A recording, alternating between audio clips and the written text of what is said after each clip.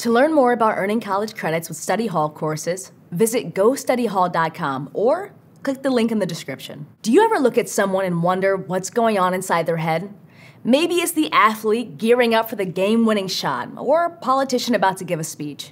Or maybe it's that driver who cut you off in traffic, or a guy zoned out in front of the ice cream freezer at the grocery store. In any case, if you've ever wondered what's happening in someone's mind, congrats. You've asked one of the major questions in psychology, and sadly, the answer is not just different versions of yourself sitting around a control pad. Our minds are full of complex processes, strange contradictions, and bewildering beauty. And the more we study them, the more we can understand ourselves and the people around us, which is some powerful stuff. With psychology, we can learn to communicate better, care for ourselves more thoughtfully, and on a bigger scale, make the world a kinder, more just place. Hi, I'm Deja Fitzgerald, and this is Study Hall, Intro to Psychology.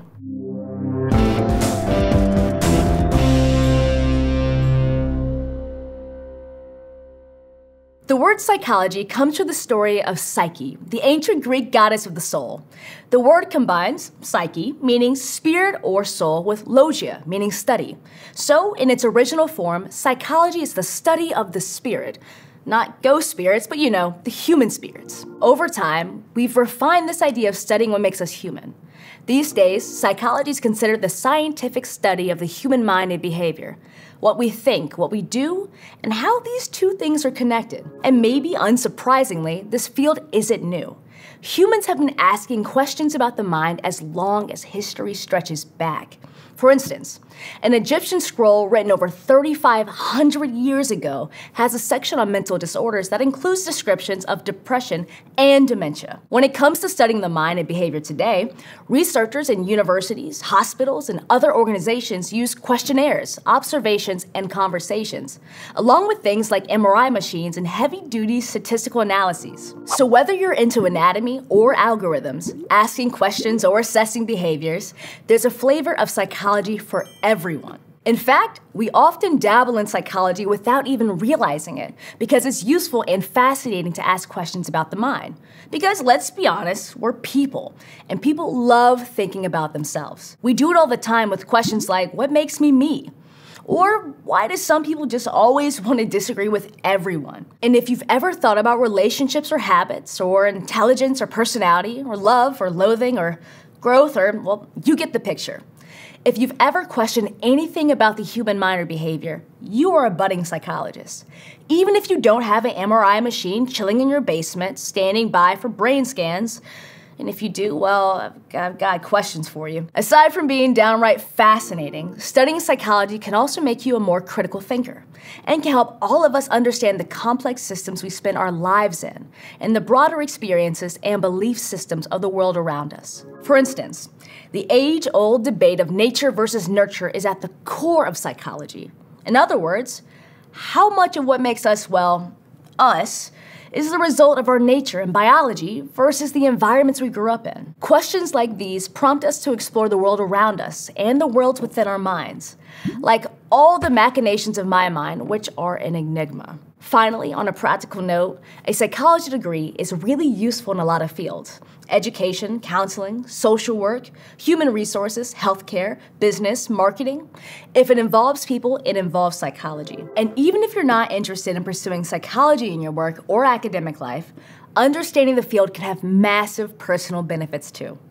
It can potentially help you understand or manage your emotions, build better habits, form lasting relationships, or become more creative, or choose the perfect ice cream flavor for whatever mood you're in. Just like the people it investigates, psychology is diverse. It's more of a choose-your-own-adventure kind of field than a single rigid path. And that's because there are all kinds of ways to try and understand the human mind, from statistics to cultural exploration. For instance, if you wanted to know why some people are so obsessed with skydiving, you could look at their personality traits, their decision-making skills, or even their brain chemistry. To keep all these methods straight, scientists have organized psychology into 5 main domains, also called pillars. These categories have been around since the mid-1900s, and many experts spend their entire career studying a specialized topic in just one of them. Because even within one of these subfields, there's a whole lot to explore. Take biological psychology, for instance. Researchers in this domain examine the biology behind our thoughts and behaviors. In this field, scientists are interested in questions like, what regions of the brain control our actions? And what do our brain cells do while we sleep? Why do I keep dreaming about someone taking my sweet roll or shooting arrows at my knees? Maybe I just need to stop playing Skyrim before bed, for the past 10 years. Meanwhile, in cognitive psych, researchers are asking other questions. They investigate mechanisms in our minds, like what's memory? How do we process language?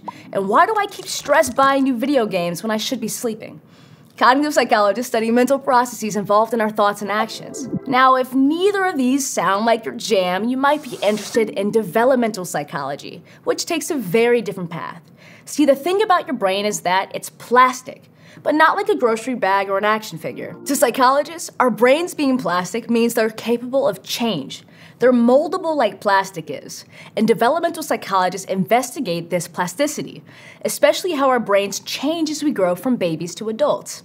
If you've ever wondered how our brains change because of events like a romantic breakup, you might already be interested in this field. Finally, when you think of psychology, the first thing that pops to your mind might be personality quizzes or mental health, and that's what these last two domains are about. First, you know how everyone is seemingly obsessed with personality quizzes? These fall under the fields of social psychology and personality psychology. And questions in these fields include things like, how do people respond to misinformation on the internet? What defines a personality? How do we act in group situations, interact with others, and are there definable personality types? I'm a Slytherin Aquarius F-150, by the way. Couldn't you tell? The last pillar is for mental and physical health, and there are two important fields here. If you're interested in how your mind and behavior interact with your health, then health psychology might be for you. These researchers study everything from minor disruptions, like a few seconds of stress, all the way to lifelong conditions, like schizophrenia and bipolar disorder. And if you want to do more than study and also want to treat people, then you'll want to look into clinical psychology. So, from biological systems to lifelong health conditions, there's a lot to learn in psychology. It's also worth pointing out that while these pillars are helpful categories, they're not set in stone. Many experiments involve multiple pillars. For example, welcome to a classic psychological experiment, the Conformity study by Solomon Asch. In the original study, Asch had 8 to 10 students sit in a room, all of them men. But for our purposes, let's imagine a more diverse group. On the blackboard, you've got 4 lines, labeled A, B, C, and X.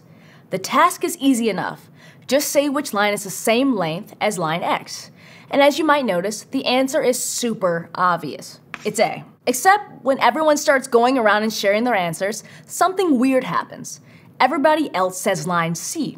So when it's your turn to give your answer, what do? If you'd switch your answer to go along with the group, you wouldn't be alone.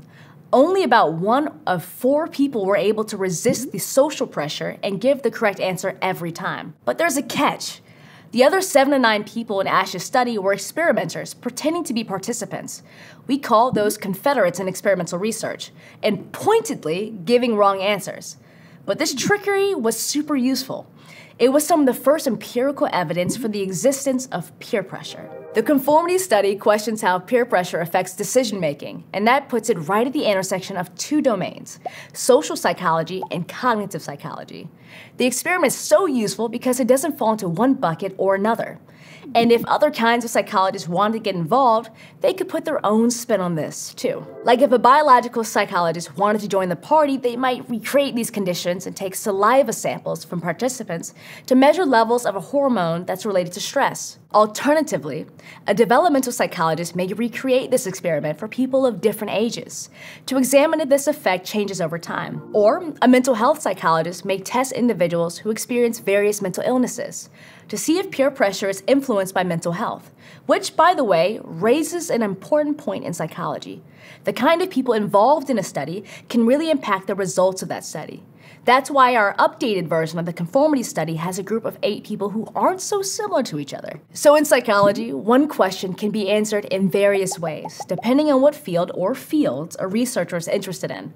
Like we said earlier, it's a choose-your-own-adventure kind of field, and sometimes that even means collaborating with scientists in disciplines outside of psychology, like philosophy, anthropology, economics, and more. Now, even though psychology is often portrayed as either the official foolproof guide to all things human or some drivel in advice columns, it's worth remembering that psychology is a science, and that science is a process.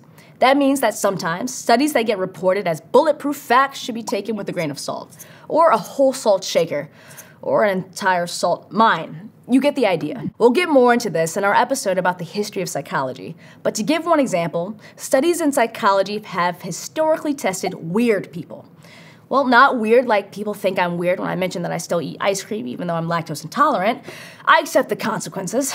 But W-E-I-R-D, meaning Western, educated, industrialized, rich, and democratic. That means the results from some studies only apply to certain groups or could be broadly inaccurate. And sometimes, various communities have been purposely left out or included in unethical ways. But many researchers are working to change this. In any case, even though psychology, like all sciences, isn't perfect, it can be a beneficial force for humanity. Its insights can help people with their mental health, explore how we can get better sleep, and can even inspire social change. For example, psychologists have been investigating racial prejudice, including how it arises and how it can be mitigated. So at its best, this field is a force for good, a way to more completely understand ourselves, the people around us, and entire societies. Because at the end of the day, we're all humans. We all have biases and worldviews, wants and needs, and cultural and environmental influences in our lives. And psychology is about investigating those things. So if you've ever wondered why you've done something, or why you've thought something, or why someone else did something, you've already started on your very own psychological inquiry. And that's amazing. If we ask these important questions, seek to understand the world and our part in it, and then act with the knowledge we have the capacity to make meaningful change. And if you're enjoying Study Hall Intro to Psychology and are interested in taking an online course and earning college credit, go to gostudyhall.com or click on this button to learn more. Thanks for watching. See you next time.